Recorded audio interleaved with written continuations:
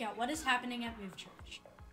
Membership Sunday will be June 4th. If you are interested in becoming a member or would like to serve on the ministry team, this Sunday is for you. There will be an orientation meeting at 9 a.m. that day. You can make a difference. Attention graduates, if you have graduated high school or college this year and you attend Move Church, we would like to acknowledge you next Sunday, May 28th, during the 11 a.m. service. To be included, email your name, the school you graduated from, and your future plans to movechurch@gmail.com. Ladies, Summer Small Group Women of the Bible Speak begins June 11th at 2 p.m. at the church and will meet every other Sunday. If you would like to come, please sign up at the welcome table in the foyer. Frequency Youth meets every Sunday afternoon from 5 p.m. till 6:45 p.m. for youth between the ages of 11 to 18 years old. Don't let your teen miss this. There are 4 ways to give here at Move Church. You can give with the Tithely app or on our website at movechurch.com, mail in your tithe offering or other contributions to our P.O. box, or in the back of the church in the giving box.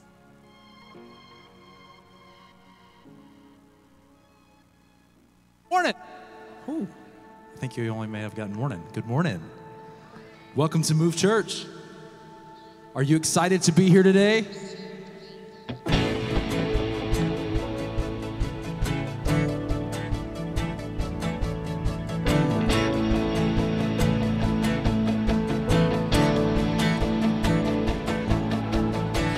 I'm dancing in valleys, places of defeat. I'm walking on dry bones, death has no hold on me. I'm standing in the fire, but I can't feel the heat. In the middle of the battle, I sing for victory, because I know who I am. I'm more than a conqueror. I'm more than a conqueror. In Jesus' name, I can do all things. I am who you say I am. I am who you say I am. I am yours. I am loved. I'm more than a conqueror.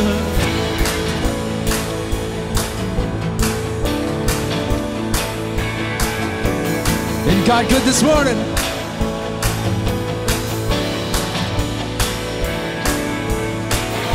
I'm dancing in valleys, places of defeat. I'm walking on dry bones, death has no hold on me. I'm standing in the fire, but I can't feel the heat. In the middle of a battle, I sing for victory, because I know who I am. I'm more than a conqueror. I'm more than a conqueror. In Jesus' name, I can do all things. I am who you say I am. I am who you say I am. I am yours. I am loved. I'm more than a conqueror.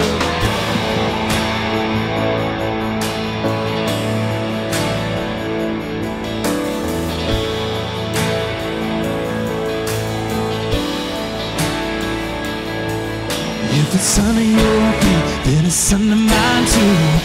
Everything bows to Jesus. If it's under your feet, then it's under mine too. Everything bows to Jesus. If it's under your feet, then it's under mine too. Everything bows to Jesus. If it's under your feet, then it's under mine too. Everything bows to the name of Jesus. Oh. I'm more than a conqueror. I'm more than a conqueror. In Jesus' name, I can do all things. I am who you say I am.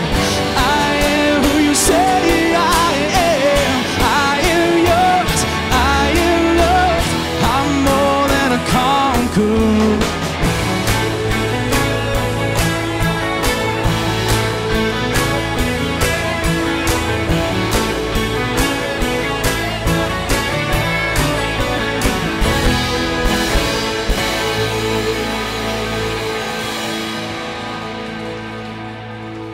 good morning. We're glad that you're with us this morning.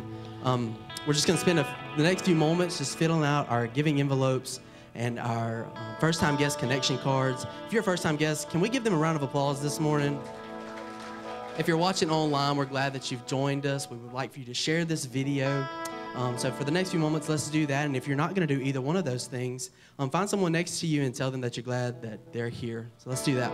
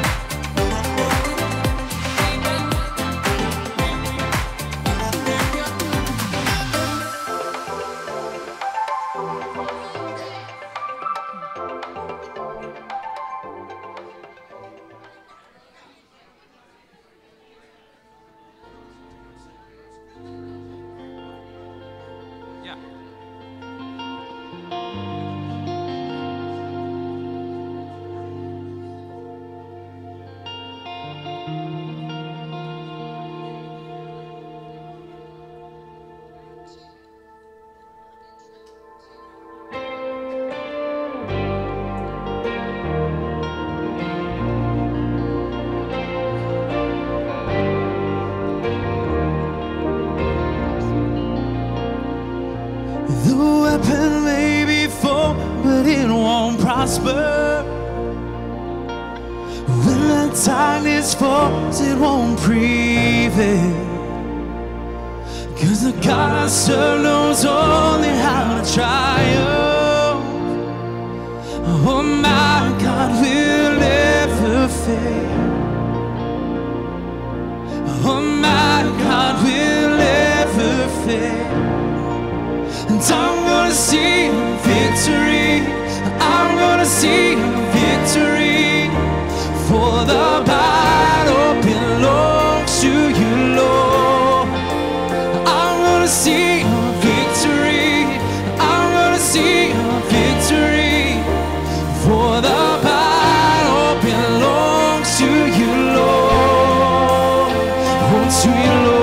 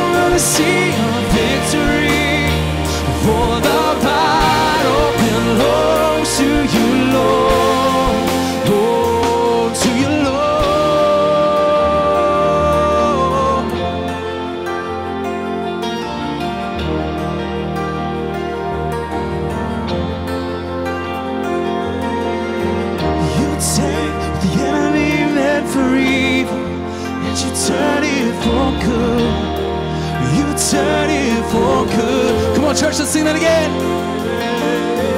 You take what the enemy meant for evil, and you turn it for good. Oh, you turn it for good. Oh, you take what the enemy meant for evil, and you turn it for good. Oh, you turn it for good. Yeah. You take what the enemy meant for evil, and you turn it for good. You turn it for good. I'm gonna see a victory. I'm gonna see a victory. For the battle belongs to you, Lord. I'm gonna see victory. I'm gonna see victory. For the battle belongs to you, Lord. I'm gonna see a victory. I'm gonna see a victory. For the battle belongs to you, Lord. I'm gonna see a victory. I'm gonna see a victory. For the battle belongs to you, Lord. You take what the enemy meant for evil, and you turn it for good. You turn it for good. Oh, you take what the enemy meant for evil, and you turn it for good. You turn it for good.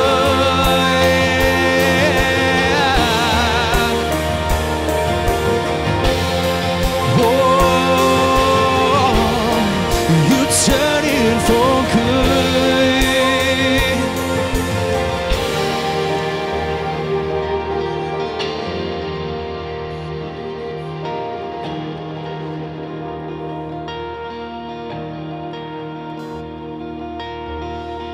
You take what the enemy meant for evil, and you turn it for good. You turn it for good. Oh, you take what the enemy meant for evil, and you turn it for good. You turn it for good. The weapon may be formed, but it won't prosper. When the darkness falls, it won't prevail. Because the God I serve knows only how to triumph. Oh, my God will never fail. Oh, and my God will never fail. Let's sing that verse again. The weapon may be formed, but it won't prosper. When the darkness falls, it won't prevail. Because the God I serve knows only how to triumph. Oh, my God will never fail. Oh, and my God will never fail. And I'm gonna see a victory. I'm gonna see a victory. For the battle belongs to you, Lord. And I'm gonna see a victory. I'm gonna see a victory. For the battle belongs to you, Lord. Oh, to you, Lord.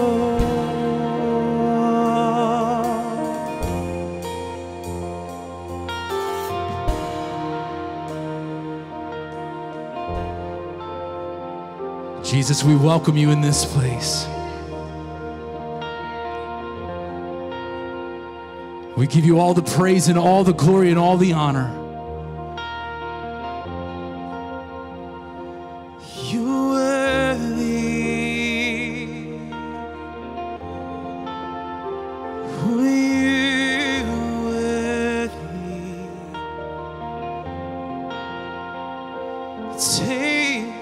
You take the enemy meant for evil, for good. You turn it for good. Oh, you take the enemy meant for evil, and you turn it for good. You turn it for good.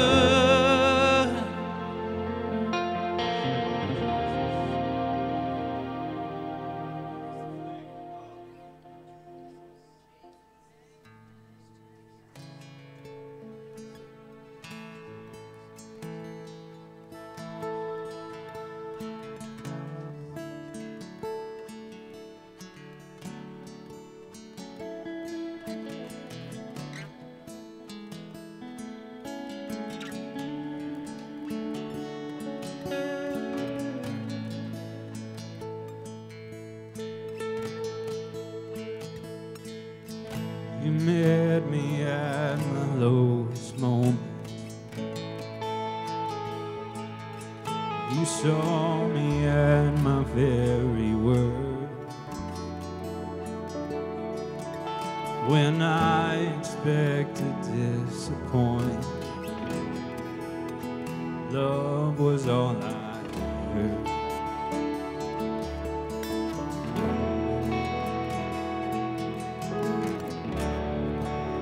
My sin was deep, your grace was deeper. My shame was wide, your arms were wider. My guilt was great, your love was greater still.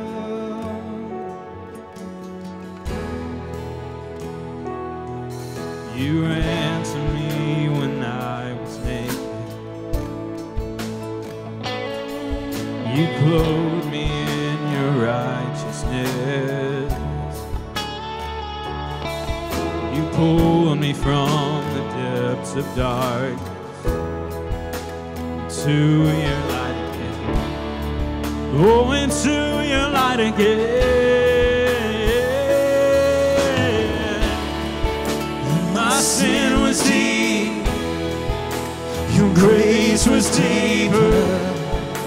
My shame was wide, your arms were wider. My guilt was great, your love was greater still. Oh, my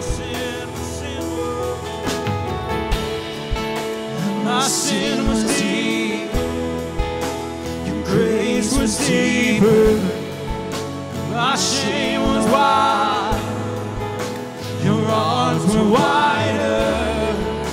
My guilt was great, your love was greater still. Oh, so how deep?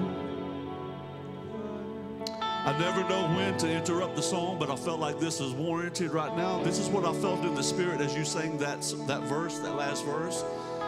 That in the spirit there was a tidal wave of grace that just washed over this place.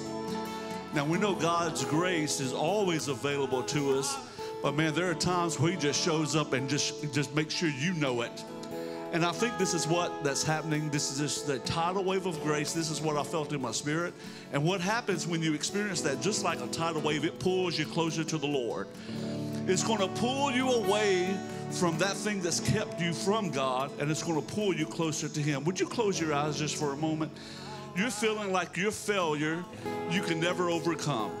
You feel like you are too far from God. Can I tell you, the devil is a lie today? And I pray, take advantage of this moment.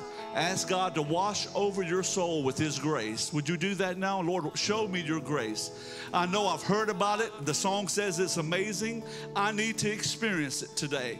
Lord, would you do that? I felt, Lord, that in the Spirit you are coming in might. You're coming in abundance with grace. Grace that can be felt. Grace that's experienced, but grace that can be felt, and it's going to pull you closer to pull us closer to you. In the name of Jesus, Lord, I thank you. Now I'm praying that you would let them feel your presence, every one of us. Let us feel your presence right now. If you would ask the Lord to touch you today with his presence, would you just raise your hand? Touch me today, Lord God. Touch me. I know you exist. I don't need a feeling to know that, but Lord, it feels good. And I pray today, Lord God, that you would move on hearts in such a way we know it. We know it. We know you're working in our lives. We know that you've forgiven us. Let us feel it today. Lord God, that we know your love is toward us greater than we could ever imagine. Father, I thank you. I thank you for touching us, your people today. Thank you for grace. Thank you for grace. We all need it. Thank you, Lord, that you showed it to us and we did not deserve it. In Jesus' name.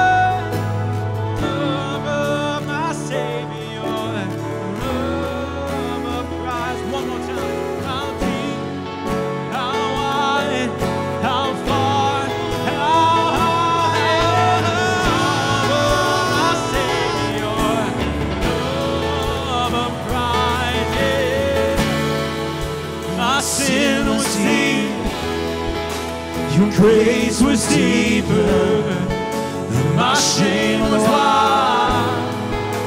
Your arms were wider, my guilt was great. Your love was greater still. Oh, our sin was deep. Your grace was deeper. My shame was wide, your arms were wider, my guilt was great, your love was greatest. Oh,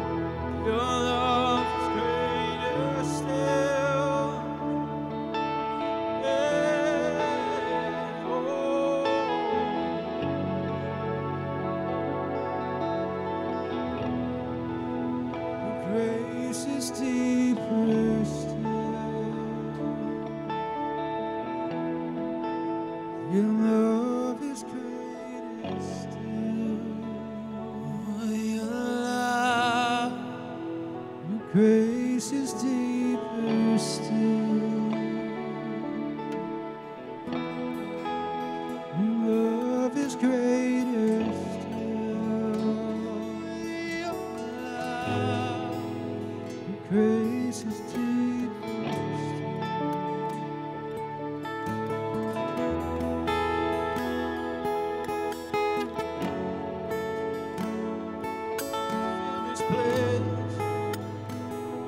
Fill this place.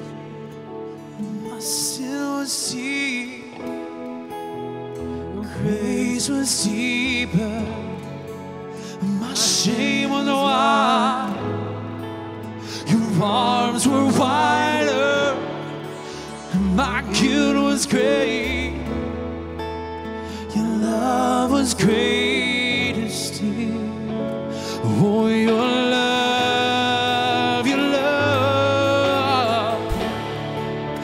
my sin was deep, your grace was deeper, my shame was wide, your arms were wider, my guilt was great, your love was greater still.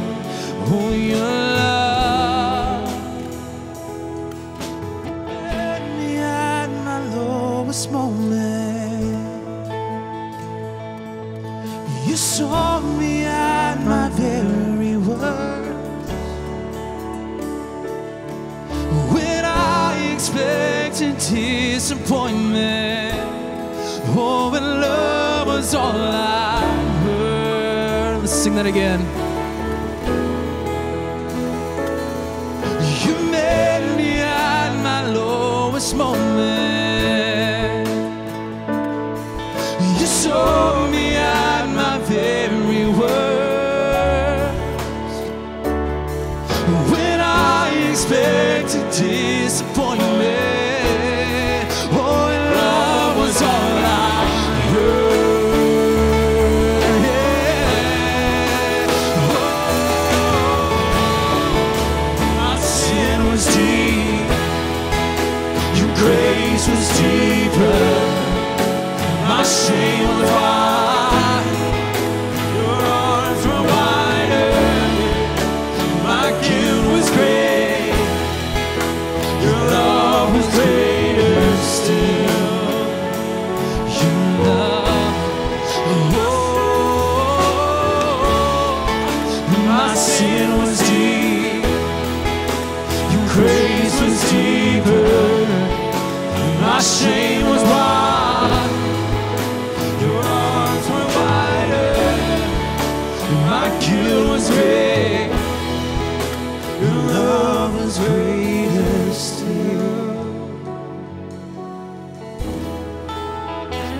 Love was greater.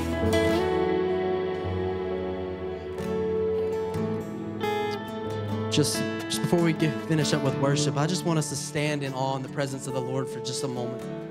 Just to acknowledge His goodness and to acknowledge who He is and who His Spirit is.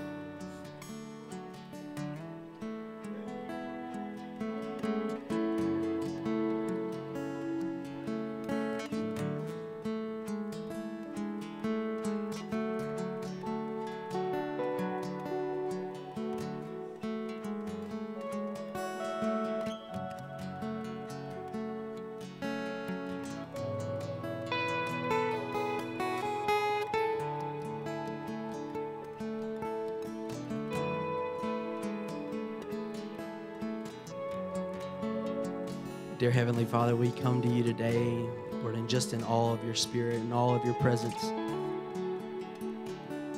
We thank you for meeting us here this morning. Thank you for touching earth here this morning. God, I just ask that as we go through this message and as we go through today's service, Lord, that you just be with us, Lord, just to open hearts and just to open us up to what you have for us, Lord, for the person that may have walked in here without hope this morning or without strength. God, I just pray that you renew them right where they're at this morning. Lord, just give them a little bit of expectation of what you can do in their life this morning. Lord, and I pray for that person here this morning who is not a believer and who hasn't committed their life to you. Lord, for there to be life change this morning in this place.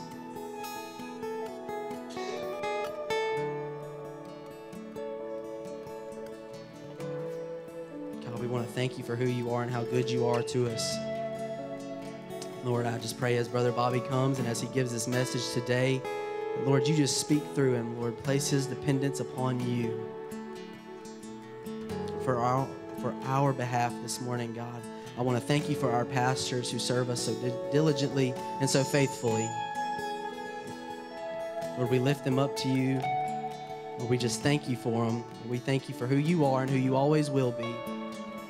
God, we thank you for your grace and your mercy. We give you all the praise and all the honor in this place this morning. In your heavenly name, I pray. Amen.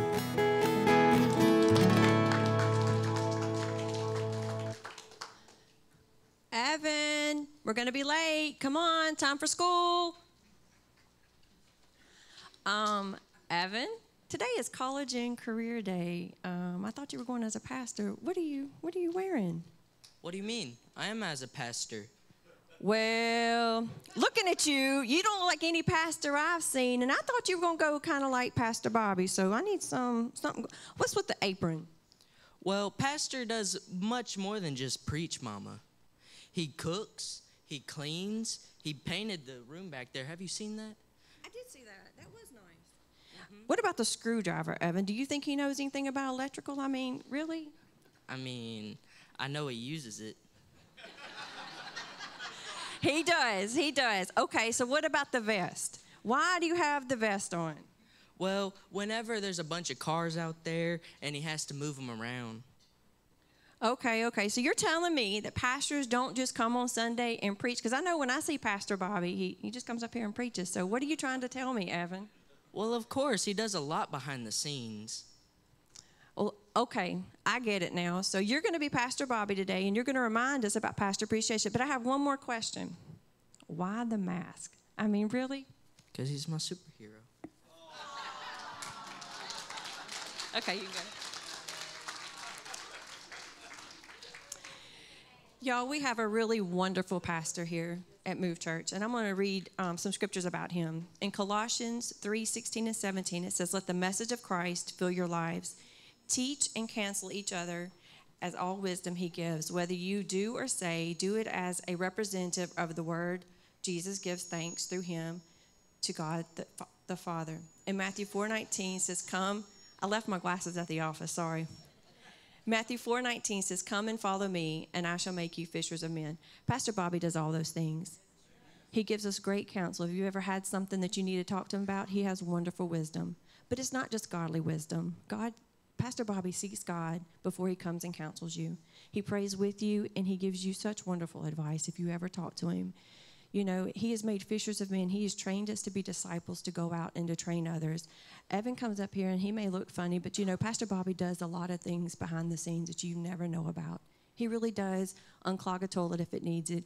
We had the electrician thing for our air conditioner broke, and Pastor Bobby was able to fix it.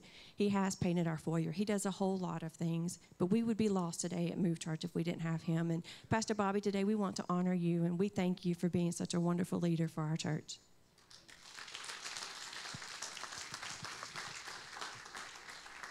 Not much left to say after that, but anyway, today we just want to return thanks to you and to Pastorette Patty for all that you do. And so this is just a small token of our giving.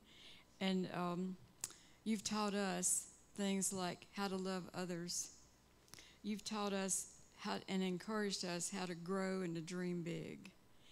And you teach us how to love by setting an example of how to love others. And church, I just want to encourage y'all, because sometimes Pastor Bobby just ends up being a dump truck. You know, because I'm number one at it. You come in and you just dump on him. And so I'm trying to be more considerate on Sunday mornings, especially when he's got a word to give us, and not to dump on him, you know, because he don't have time to go undump it in front of God. But if we could just be a little bit more careful maybe about when we dump. It's okay to dump on him because he can handle it. He's a big boy. But I want to encourage y'all this year let's do something different. So we take one day to thank this precious couple who gives of their 365 days a year, 24/7. And so this year, if we could just encourage them during the year. And then by the time we come back next year to have a pastor appreciation, he'll know that he's been appreciated all year long. So let's don't forget to tell him thank you and encourage him, because even though he knows how to take his disappointments and his trials to the Lord and dump it on him, then he needs that encouragement from us, because we love him. We really love him, and we really appreciate him. So there's a basket here. You can put your gifts or your cards or your offerings to him in here. You can put it back in the box. We'll make sure that he gets it. And you can also gift them on Tithely. So we appreciate what y'all do for Pastor Bobby, but we really, really love y'all and appreciate you.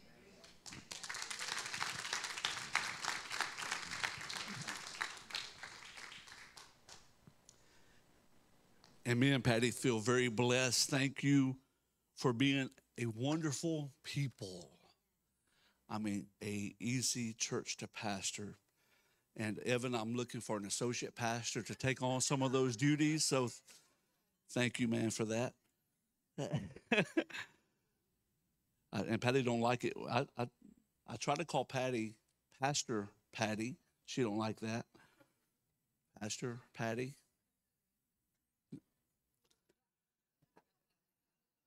And Kelly, you got it, didn't you, Kelly? That's a youth pastor. Youth pastors get that kind of stuff. And Kelly does want to see, if you have a teenager in your house, or you know of one, there's a youth camp coming up that Kelly would just like to talk to you just a few moments following the service this morning, right up on the front row. If you have a teen, just come up and take a listen. It's exciting. So if you'll take just a few moments following the service, come up and meet with him. Okay. I want to jump into the message today. We're in the middle of a series called Crazy Faith. I think there will be one more message to that. Oh, I also want to say, if you are a college graduate or a high school graduate, you graduated this semester, if you would all send your information, it's in the announcements to movechurch@gmail. If you attend Move Church, send your information to movechurch@gmail, okay? We want to acknowledge you next Sunday in the second service. We have a few college and high school graduates. Okay, jumping right in, we're on a quest not only to be people of faith, but to be people of crazy faith. The bigger the faith, the crazier it may seem. It's crazy because it goes beyond our mental limitations. It's extreme. It goes against the world's view. And the Bible says it's without faith it's impossible to please God. So it's safe to assume that if we have crazy faith, that it pleases God. And when you please God, he will let you know it. And last Sunday, we looked at a mom who had some crazy faith, and she received her miracle. Today, it's a story of some guys who had crazy faith. Let's look at it in Mark chapter 2, beginning at verse 1. It says, and when he, talking about Jesus, returned to Capernaum after some days, it was reported that he was at home. Jesus came home, but he didn't get rest. Verse 2, it says, and many were gathered together so that there was no more room, not even at the door. So people have crowded in the house where Jesus is staying, and he was preaching the word to them. And they came, bringing to him a paralytic carried by 4 men. And when they could not get near him because of the crowd, they removed the roof above him. Now they're tearing up Jesus' house. And when they had made an opening, they let down the bed on which the paralytic lay. Verse 5. But let me go ahead and get to verse 5. And when Jesus saw their faith. Would you say their faith? Not the faith of the paralytic. I'm not sure if he had faith or not. But Jesus saw their faith. We know he's talking about the men, the 4 men. He said to the paralytic, son, your sins are forgiven. So he's there for a miracle. He gets the greater miracle, forgiven sins. Can I tell you today, that's the greatest miracle you'll ever experience? Salvation, by sins being forgiven, made whole, a relationship with God, becoming a child of God, that's the greatest miracle you can experience. Some of the religious leaders there had a problem with Jesus saying your sins are forgiven. They still didn't accept him as the Son of God. And Jesus said, what's easier, for me to heal this man of his body or remove his sins? He said, but so you'll know that I have the authority to remove sins, to forgive sins. I'll just heal him. So verse 11, he says, I say to you, rise, pick up your bed and go home. Now, I think I would have said, rise, pick up your bed, fix my roof, and go home. And he rose and immediately picked up his bed. Isn't that so wonderful? He got up, picked up his own bed. He didn't need nobody to carry his bed out. He could carry it himself. And went out before them all, so that they were all amazed and glorified God, saying, we never saw anything like this. And if you are a person of big faith, crazy faith, you are setting yourself on a path to see things you have never seen before. And we want to be people like that. We want to experience all that God has for us to experience. Jesus saw their faith, the 4 men who brought the paralytic, and because of their faith, the crippled man, the paralyzed man, was able to receive his miracle. May we be such people of big faith that others that have smaller faith or no faith at all, God can use us to be able to minister to them and put them in a place to receive a miracle. Let's pray for it. Would you bow your head? Father, we want to be people of great faith. Now, Lord, in this room, there are people that have seen you do miracles. We have seen it with our eyes.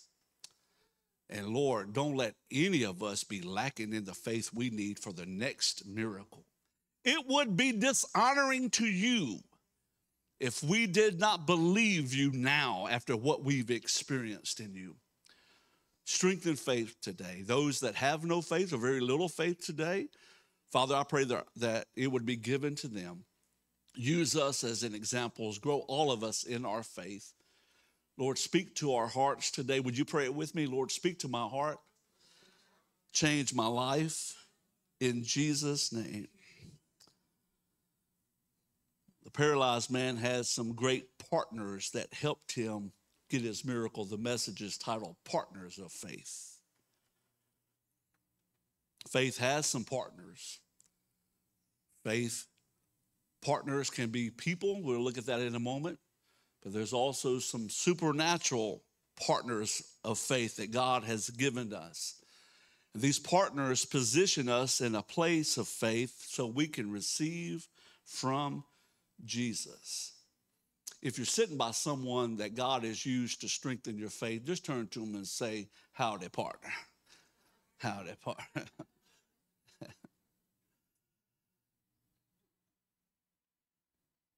Those people are so important to us. We're going to look at some partners that we have this morning in faith, but first, let's look at some challenges to faith, especially big faith, that we all experience, and we see them in this story. If you're taking notes, 4 challenges of faith. The first one is this: when you're going to walk in faith, it's guaranteed that you will have some obstacles. This paralyzed man had some huge obstacles. The first one is obvious. He was paralyzed. And sometimes, if we're not careful, we can be people who say that we believe in God, but we can be paralyzed in our faith. We can get to a place where we understand that God is God and that he can do anything, but through certain circumstances, maybe disappointments, maybe our expectations were in a different place. We expected it to turn out one way, and it doesn't seem like it's working out the way that we're telling God it needs to. And if we're not careful, we can get paralyzed in our faith. What does that look like? The pastor would say, if you need a miracle, come down front. We want to pray for it, and you no longer get out of your seat. We can get paralyzed. We're not moving. We think, okay, I'm not moving back, but we're not moving forward either.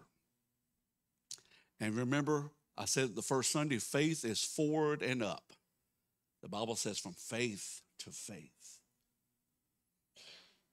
So we can be paralyzed. There was a crowd that he had to overcome. And can I tell you, there's just always going to be something that there's going to be a crowd. There's so many needs, so many people. How can Jesus pay attention to me? Everybody needs something from the Lord. Why would he listen to me? We can have those thoughts, and we can think, first of all, I don't deserve it. There are people with greater needs. But the Lord is a personal Lord. He cares about you, and if it's concerning you, it's concerning to him. Today, you cannot worry about the crowd. He's got his eyes on you. He's a big enough God to do that, isn't he? To have everybody in his heart at one time and minister to every need. If I went through and had this microphone, you know, I've noticed the older I get, the more we talk about sickness and medicines. Man, you know, I got this thing and I'm taking this medicine. And we can't even pronounce the sicknesses or the medicines we're taking. And then the medicines cause other problems. How many do you even know what I'm talking about? If I passed this microphone and said, tell me about your sickness, tell me about your medicine, we would be so whipped by the time we left. Like, can God do anything? Overwhelmed. But God can do it all. Every disease, every sickness has been paid for by the blood of Jesus. Believe it for yourself. You can't deserve it. There's no way you can be good enough. He's just a good God like we just sang about. Amen? Now, if you don't know it, I'm already preaching, so you can encourage me a little bit. Obstacles. The second one is this. This is a big one for us men especially. We need help. Now, wives, don't look at us and elbow us at the moment. But we all get weak, don't we? Spiritually, we all don't stay on the mountaintop. At church, I know we do the good game of, how you doing? I'm fine. How you doing? But we're really not. It's hard sometimes. The paralyzed man could not get his miracle himself.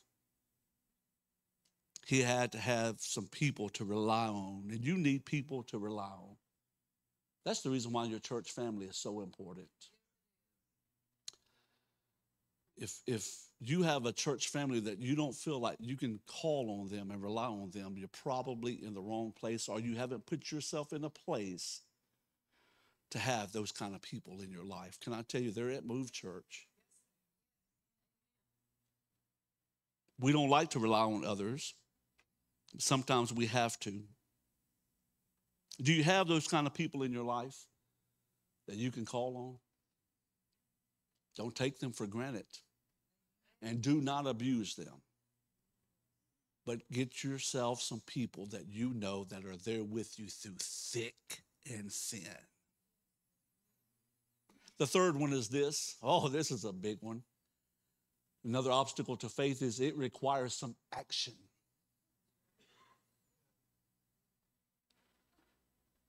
Faith requires it. James 2 says this, what good is it, my brothers, if someone says to you he has faith but does not have works? Can that faith save him?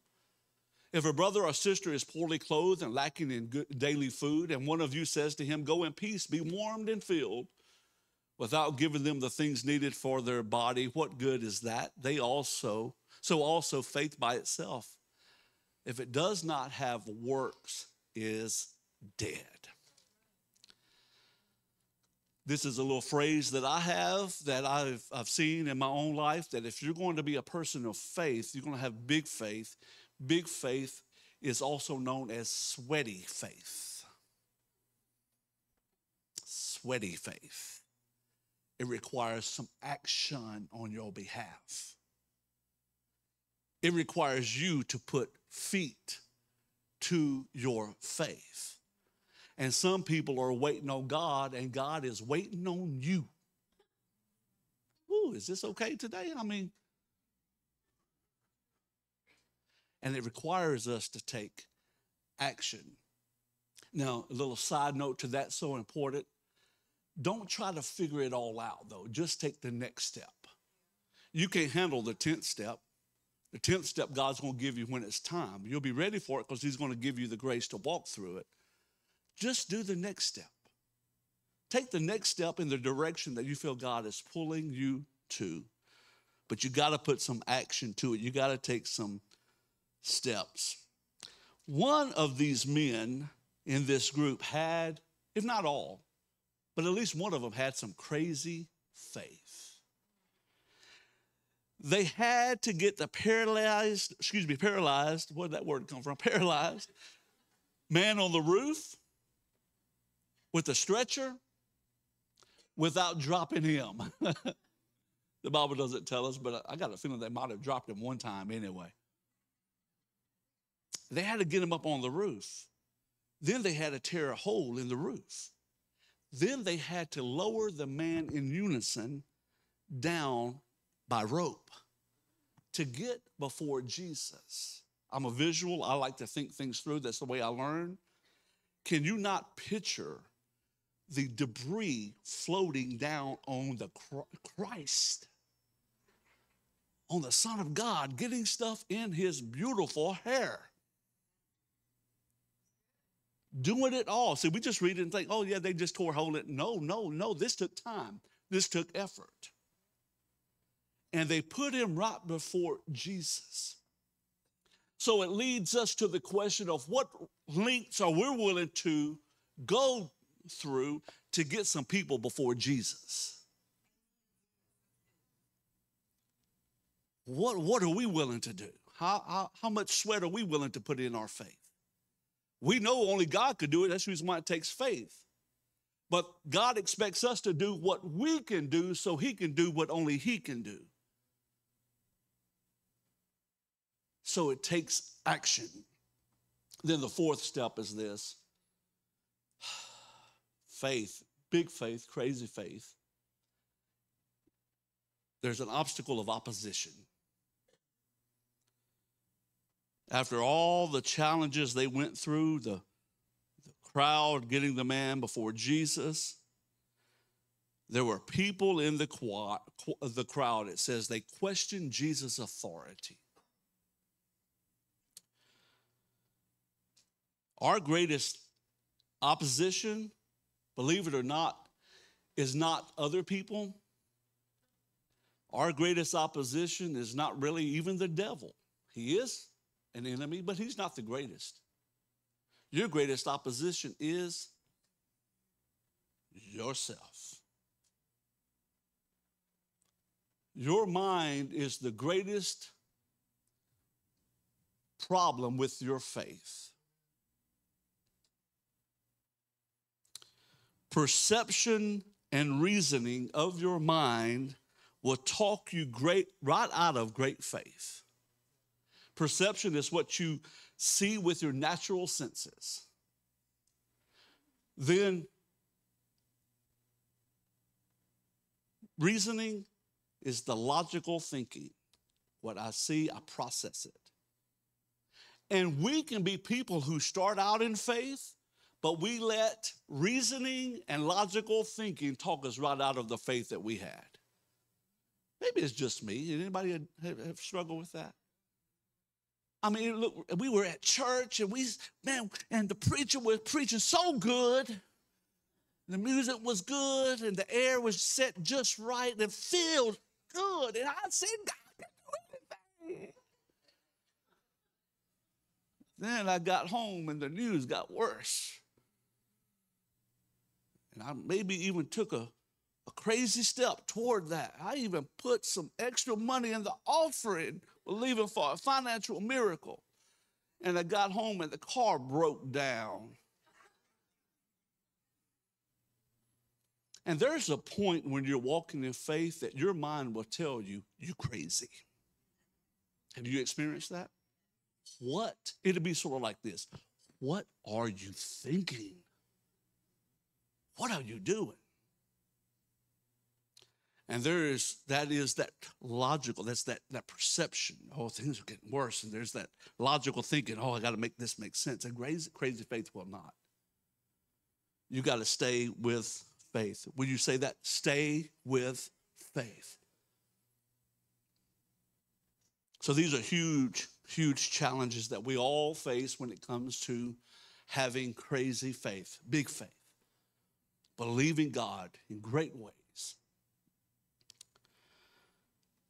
There are 4 friends that we have, and the paralyzed man his story represents these 4 partners of faith that we have available to us, or that can be available. And let me give you those. So take good notes. This is so good. If you don't need crazy faith right now, you will. You want to know who your partners are. The first one is this: the Word of God. Romans 10:17 says, so faith comes by hearing, and hearing through the word of Christ, who is the Word of God. The Word of God within itself, hear me, the Word of God within itself does not need faith to work. It works because of the authority and power of God. It's the spoken word. But for it to work in our life, it requires faith. Our faith activates this word. I can read this faith with my mental ability, read this Bible with my mental ability and get nothing from it. So I have to have faith. The good news is faith comes by hearing, and hearing by the word. So the Holy Spirit gives us spiritual hearing to our spirits. And he gives us the faith when we hear it to receive this word. That's what happened when you got saved. You gave your life to Christ. There was one Sunday, one time, you maybe heard it before, but then that moment, the realization came, I need Jesus. I'm lost and I'm undone. For Nick, it was sitting at Arby's eating some curly fries when he was about 5 years old. He had been in church, heard many messages even up until that point. I wanted to be the one to lead him to Jesus. I put that request in. It was a little selfish, I know. But we're sitting at Arby's. He can take you to the place we were sitting. And he said, Dad, I want to be saved. I want to receive Jesus. And right there over some curly fries with some ketchup, we prayed the sinner's prayer. And that was the Holy Spirit's work, giving him the faith to receive from the Lord. And the good news is when you receive it, the Holy Spirit begins to work in your life so it grows. He helps you to receive God's word. And we receive God's word by faith. There's 2 forms of God's word. There's not 2 words of God. Maybe that's not a good way to say this title, because God's word is God's word. There is no other word. Amen. But 2 ways we can receive from God's word, maybe a better way to say it. The first one is this. There's the Logos word. That is the written word of God. It is when you read the scripture, and just like I said, there's something that jumps off the page to you as you're reading the scripture. For me, as a young Christian, a young man, not really understanding what am I going to do with my life, I thought I was going to be an accountant. Boy, what have I been a miserable accountant. Had it in my mind, though, I'm going to get a good job. I'm going to get an accounting degree. I'm going to make a lot of money. I was going to drive my BMW, and we're going to get married. God had all that. He laughed about that. I mean, he really did. And I had given my life to Christ. And I remember reading the word one day, and then there was a scripture that just, it leaped off the page. That scripture for me was Psalms 37:25. It says, I was once young, and now I'm old, which I wouldn't at the time, but I was worried. What am I going to do with my life? I was once young, but now I'm old, but I've never seen the righteous forsaken or his children begging bread. And when I read that verse, the Holy Spirit gave me faith. What it did, it said, okay, you put God first. You don't have to worry about it. You don't even have to worry about your kids. God's got it for you. Faith came with that. So there's that logos word. Then the second one is a rhema word. Rhema word, that is the spoken word of God. Now, God speaks from logos. Boy, we're getting deep in this message today, ain't we? It's about time he talks some Greek and some Hebrew. I know about 2 words. A rhema word. And the rhema word is the spoken word of God to you, and he speaks his logos word. He don't speak contrary to this. But the rhema word is more personal. It's more descriptive to you. Let me give you an example. The logos word is Psalms 100. I think we have these scriptures. Bless the Lord, O my soul, and all that is within me. Bless his holy name. Bless the Lord, O my soul, and forget not all of his benefits, who forgives all your iniquity, sins, wickedness, and heals all your diseases. So as you're reading that and you have some things in your life, you can read that with your mind and say, okay, that's grammatically correct, and blah, blah, blah. You can open up your heart and say, Lord, I want to receive from you. And then you read that, and there is a huge pause. There's a huge neon sign that says, who forgives all your iniquities and heals all your diseases. You say, God, I believe it. That's your word, and I receive that. That's a logos word, and that works. But then that rhema word is, you may not even know this scripture. I'm not sure if the crippled man knew any logos word. This word he might not have known. But he heard, rise up, take up your mat, and go home. That's a rhema word. It is, I'm going to heal you today. Your miracle is here. I am working it out. Has anybody ever received a rhema word before? And it never will be contrary to the logos word. And both of them you can act on in faith. Faith comes both ways. Amen? Let me give you the second part. I got to speed up. Second part is the Spirit of God. So thankful for him and his work. Ephesians 2:8 says, for by grace you have been saved through faith. And this is not your own doing. It is the gift of God. Now, every time I've read that scripture in the past, I always thought, okay, yeah, grace is a gift. But amen, hallelujah. Somebody just got their rhema word. And so I've always, grace is a gift. That's all God was talking about. But at the same time, faith is a gift. Both of those come from the Lord through the Holy Spirit working in your life.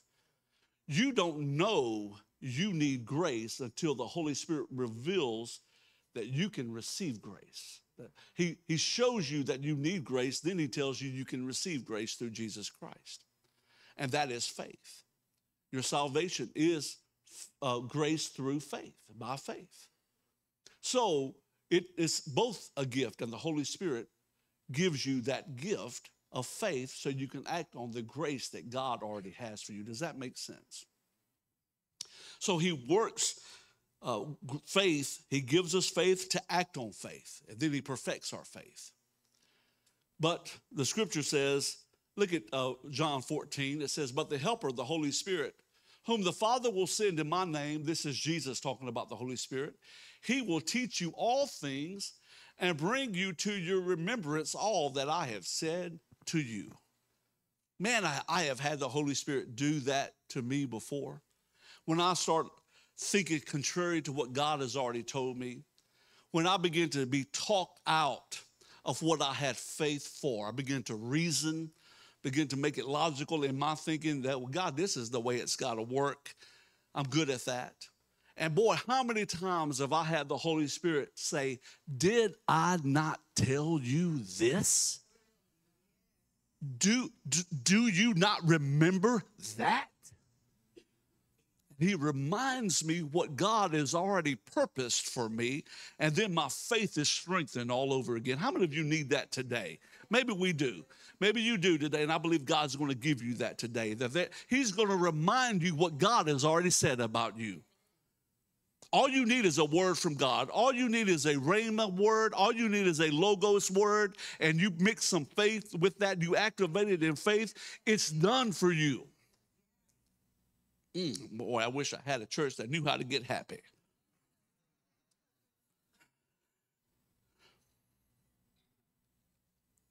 He will give you remembrance. He will lead you to the truth. Man, I've had him tell me, don't think that way. Didn't God say this in his word? You don't have to believe that. Yeah, the doctor said you will not be healed, but the doctor is not God. There's a promise. There's a benefit. But that just doesn't make sense. Yeah, it's crazy, ain't it? It's crazy faith.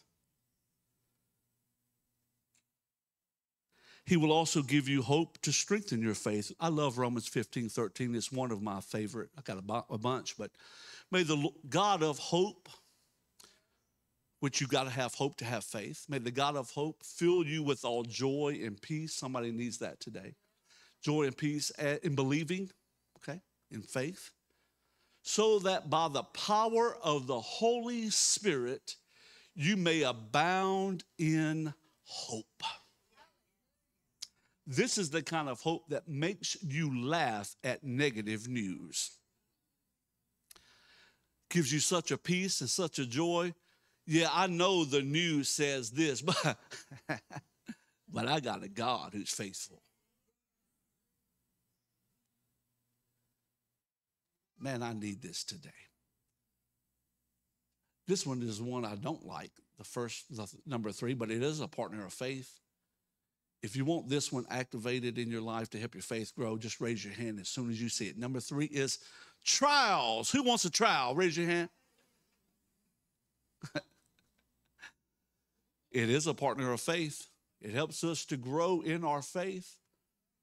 As a matter of fact, this is the way your faith is tested. This is the way faith develops you.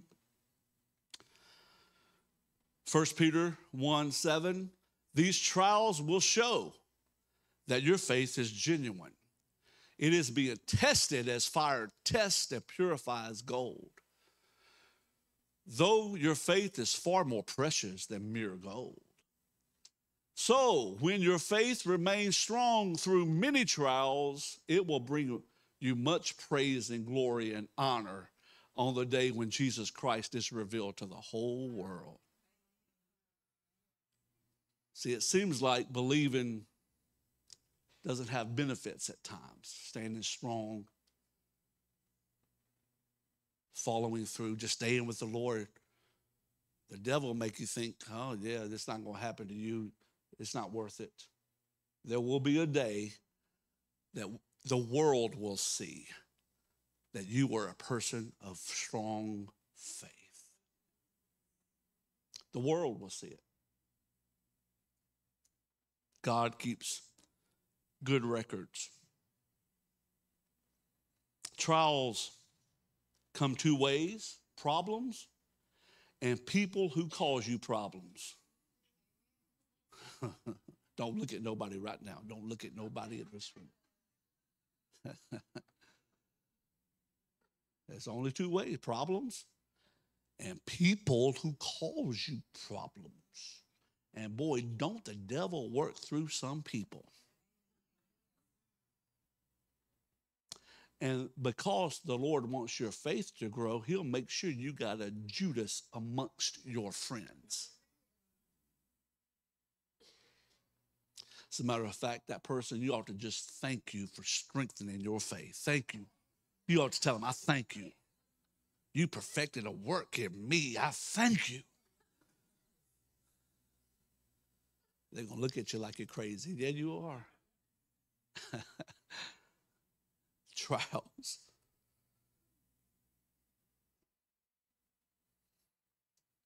Let me get to the last one.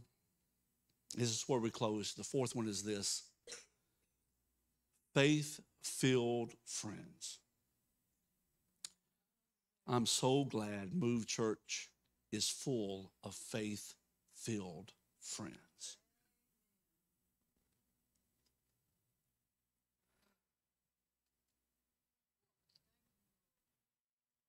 We need them. There's a time that you'll have to be the friend that has to be toted. But please just don't be that friend that has to be toted all the time. Amen? Be the friend that can tote somebody sometimes. And that's where that should be our goal, right? To grow up in our faith and where we can help someone else. Yeah, we got to be helped sometimes. But we just don't want to be the one helped all the time. We want to grow up in our faith. In the second service, last week, I think we had 30-some kids. I don't know. It's a bunch of. I talked to one of Rhonda's helpers back there. She was exasperated. I mean, she was like, "Oh, they had this many kids." They're toting these kids. They're toting them. In the nursery, they're literally toting them. But they're toting our kids. They don't know yet. They're being told. They're being taught by faith-filled friends. Man, don't we need them? And one day, these kids grow up. Hattie's got a picture she showed me the other day of early on in Move Church. There was a class that she taught, and it was compassion glasses. It had a picture of Abigail and Daniel with their compassion glasses. And now to see these young people growing up to help tote someone else. Faith-filled friends. You got to have them. We should grow to want to be them. Be very careful who you let close to you, who you let influence you. Mom and dad, be careful with those friends that you let your kids hang around with. I can't do nothing about that. Yes, you can.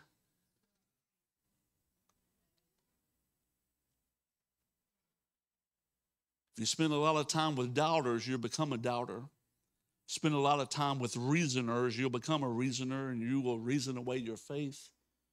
But if you spend some time with faith-filled friends, you'll become faith-filled also. There are some crazy friends, and then there are some crazy faith-filled friends. I want the ones that take the roof off to receive what Jesus has for me, don't you? Would you stand? I know we got them at Move Church. A few years ago, I said, oh, by the way, Move Church, we want to pay off our land. So I think it's a good idea we go portable again. And we're going to meet in a movie theater. We're going to roll stuff in every Sunday and roll out. We only got a small little window of time to do it. But God's got big things for us, and we're going to move forward. And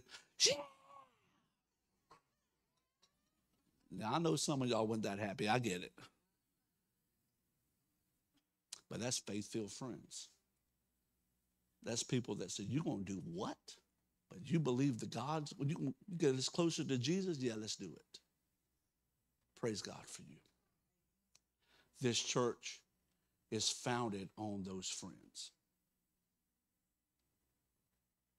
There's been some sweaty faith to get us to the point we are now.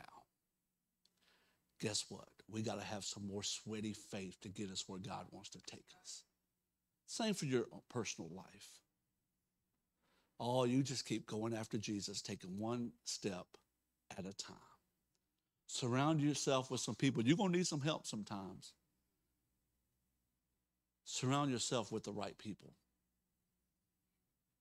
Matthew 18, this is what Jesus said. Again, I say to you, if two of you agree on earth about anything they ask, it will be done for them by my Father in heaven. This is the reason why so many churches split.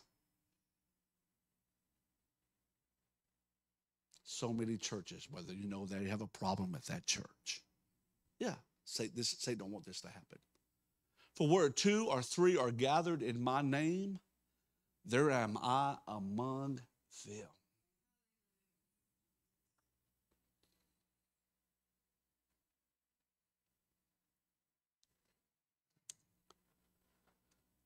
Ecclesiastes 4, I love this one, says, 2 are better than 1 because they have a good reward for their toil. For if they fall, one will lift up his fellow. But woe to him who is alone when he falls and has not another to lift him up. Yeah, you can say, well, I don't need church. I can be a Christian and I can stay at the house. And I don't need church. There'll be a time when you need church. I used to have to do the sign at a church. I was an associate pastor. Evan, when you're associate pastor, you got to do stuff that pastors don't want to do, okay? And nobody wanted to change that sign. I had to do that as an associate pastor. And I thought, oh, I know a good one. I know a good little saying I can put up there. And I put this saying, which is so true. And I put, either this Sunday or one day, either this Sunday or at life's end. Thank you, Patty. You remembered. Either this Sunday or at life's end. One day you'll be at church, my friend.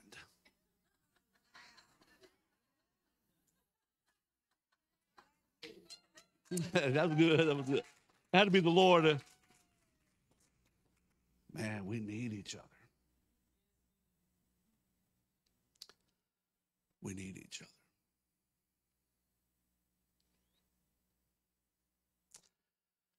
And we want to be those people that can help others. 1 Thessalonians 5:11 says, therefore encourage one another and build one another up just as you are doing. We're fixing to get ready to pray. I want, if you have experienced a miracle from the Lord, I mean, definitely, okay, you had faith, God did it, just like you needed him to. Might not have been the way that you thought, but he did it. And now you can say, I know it was a miracle from the Lord. I want you, without any pressure from anybody, I want you to step out. I want you to come right up front, if you will. You don't have to come. We're not thinking anything about you. This is, I know, a miracle. If I gave you the mic, you could tell me exactly that miracle. It was a miracle for the Lord, from the Lord. So what this does, man, how encouraging is that? Because all you got to do is find one person the Lord has done it for. The Bible says he's no respecter of persons. You just got to find one person he's done it for. If he did it for them, he'll do it for you. That's right. Amen. I'm glad you came up. Miss Sharon Hartfield, would you come right up here for a minute? I know I didn't chat with you, but I know you love me and I love you too. Come on up front. I want to close with this just real fast. I remember a time in my life that when the disease hit my body, I've mentioned this at different times, so I won't go into details. And I had a surgery that was supposed to help the symptoms. It wouldn't cure it. And I had the scar. The chest was ripped open, and it didn't help. And I was at home just believing, God, I need you to do something. I need you to do something for me. And I had a day where I felt like the Lord made a shift, a turn. And I watched TV. I've shared this before. I watched TV. T.D. Jakes came on, and he said, God is a God of a turnaround. That's what I remembered. Then Jensen Franklin came on after him, and the message was basically the same. God is a God of a turnaround. And man, I felt faith. I felt for the first time. I was going downhill fast, but I felt faith. And then, so this same day, I'm going to believe, God, you're doing something today. You're doing something. Then somebody came by my house, a pastor friend, he's pastoring right now, came by and he said, God told me to come by and pray for you today. I said, brother, come on. And he prayed a prayer of faith for me. And I don't even think he left good. And then I think it was Miss Sharon. I know it was you, Miss Sharon. I think it was 2 other ladies. Was it 2 other?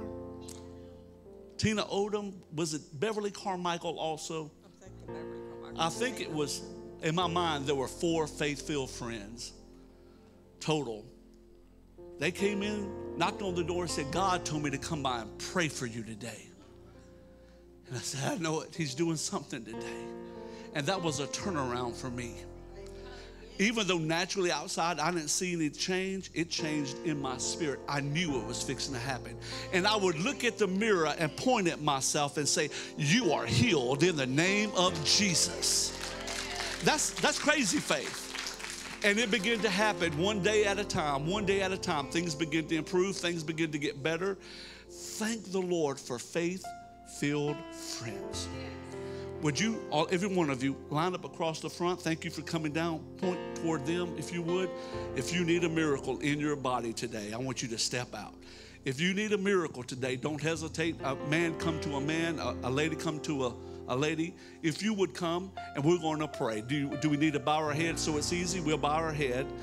Lord, I pray that you would give us the faith to step out again. Lord, help us to believe you again. There's no shame in needing you, and there's no shame in needing help. And Lord, I pray faith would be birthed today.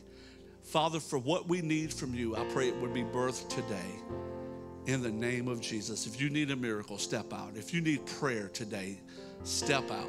You need somebody to agree with you. If you need a faith-filled friend, step out. Don't be ashamed. We'll take just a few moments. Pray in faith, y'all. Pray in faith. Pray believing. Thank you, Lord. Thank you, Jesus. Thank you, Jesus.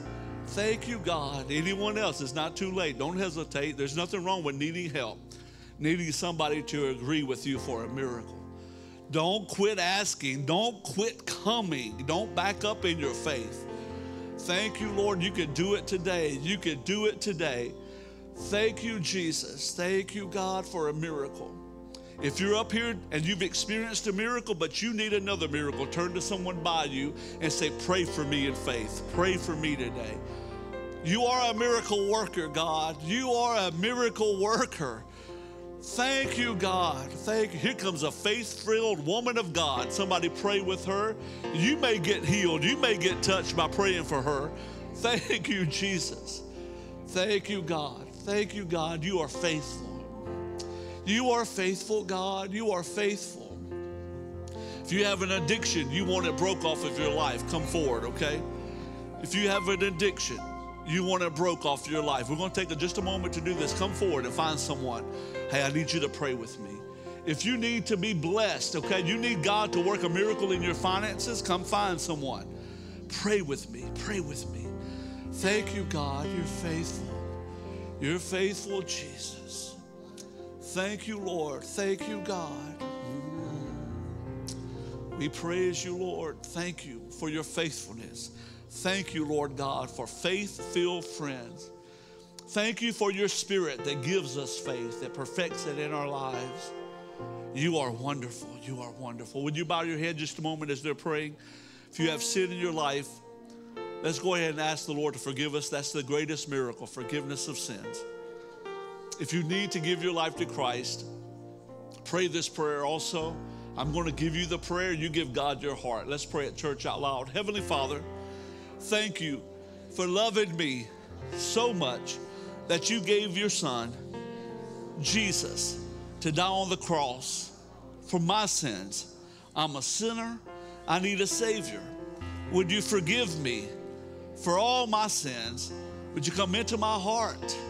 Would you change my life? And I'll do my best to live for you.